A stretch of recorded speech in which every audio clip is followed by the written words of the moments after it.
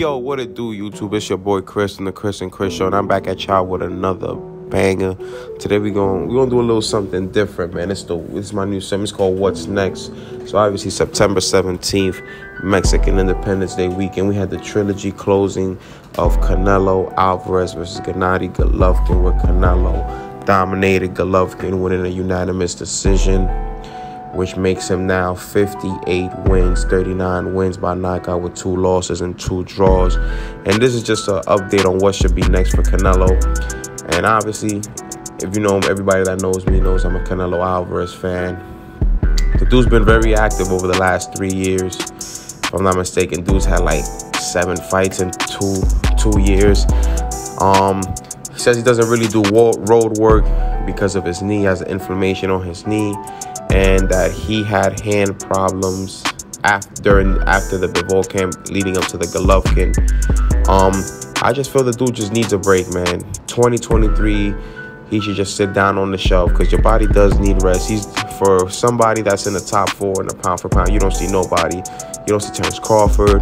You don't see Inoue. You don't see any of these guys in the top 5. Errol Spence, which have all these guys have major respect for. But if you really look at it, these guys are not even fighting 3 times a year. This guy's, how many, like I said, 6, 7 fights in the last 2 years. So I just think he needs a rest. He just take the whole the whole 2023 off, get surgery, just relax the body, relax his hand. You know, on top of that, he's been going up and down the way he's also talking about rematching Bivol. So think about it, he's going to 168, 175, back to 168, and to go back to 175.